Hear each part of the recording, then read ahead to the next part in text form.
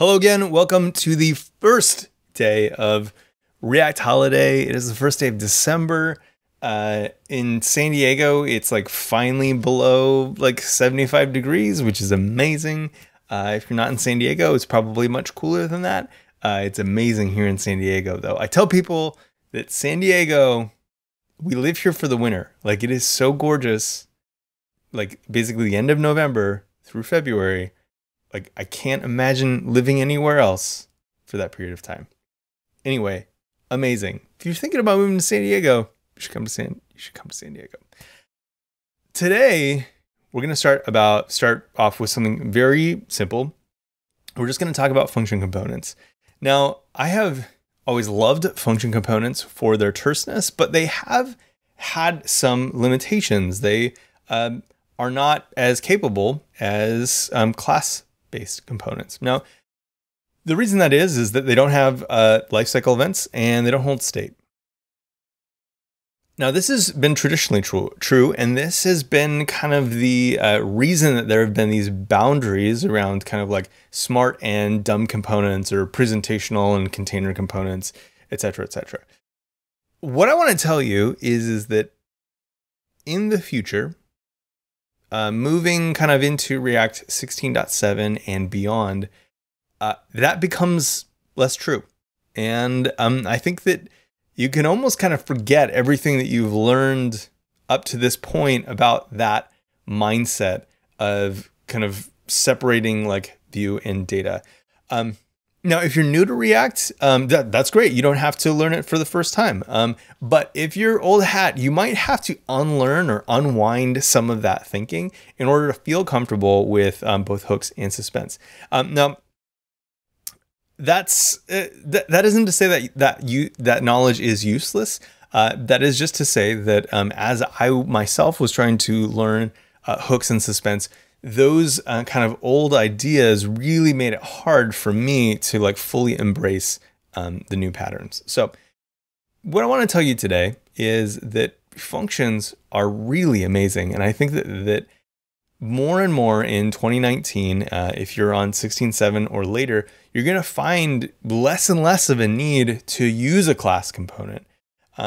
So what I want to do is I just want to make a function component, just real simple and easy. But I wanted to tell you that you should start to kind of like unwind some of the things that you feel like you know about function components today and what the boundaries are. So first of all, I just want to make a component.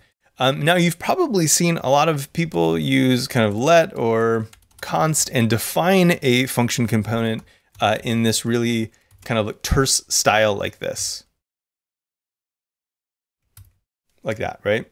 Actually, no, not like that. Props. There we go. Okay, so you've probably seen it defined like this. Now, a way that that's going to change a lot with these new hook tools is that you're almost always going to want to have access to the return. Now, this when you use this arrow style, it takes advantage of an implicit return, so you don't have to kind of wrap it in a block and return something explicitly, which is great. But you're going to be doing more and more with this, where you're going to have to actually return an element because there's going to be a lot more stuff jammed in there. So the way that it's kind of funny because all old things are new again, but effectively the way that things are going, this is going to become a much more common pattern for these. So just using a standard function, which is great.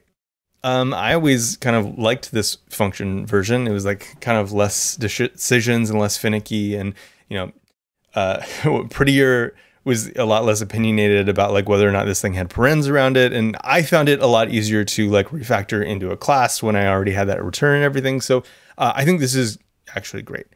So yeah, so this is what, a regular component might look like. So that's a function component. Great. We're going to, throughout the course of this app, make something that allows us to kind of navigate Pokemon. So what I want to do is I want to just kind of have a Pokemon list item. So we'll change this to an li. And then we can just use this in our app here. So because it's a list item, we'll need to wrap it in a list, an unordered list in my case. And we'll just say Pokemon list item. And we'll just use the name Pokemon. Got to close this up properly. Awesome. So now we have a list and we have Pokemon. Now, this is great. This is not particularly necessary right now, but obviously I can apply different things. Like if I wanted to style this, I could, put Pokemon. Obviously, there's no class for that right now, but this gives me some isolation around what a Pokemon list item looks like in this context. So anyway, that is a function component. There are a lot of things that can be done with it. As an assignment, I want you to look up and find 2 additional things that you can do with function components right now. And so one of those would be like to have default properties. You can explore with default props. Another thing is kind of exploring with how to change this tag, make it be dynamic, so that instead of just always being an li, maybe you could take a component or some text that would allow you to configure that. All of these things are like really cool things that you can do with function components. So take this time and kind of explore, take a chance to read the docs. So we'll go to reactjs.org. Let's say function components. If you want to read about function components, there is a bunch of information right here. So take today and familiarize yourself with function components because they are the future.